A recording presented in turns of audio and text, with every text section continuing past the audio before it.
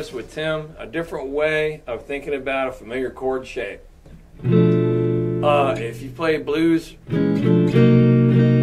any period of time, you've probably used this as a key chord in a blues, but let's think of it as a different kind of chord.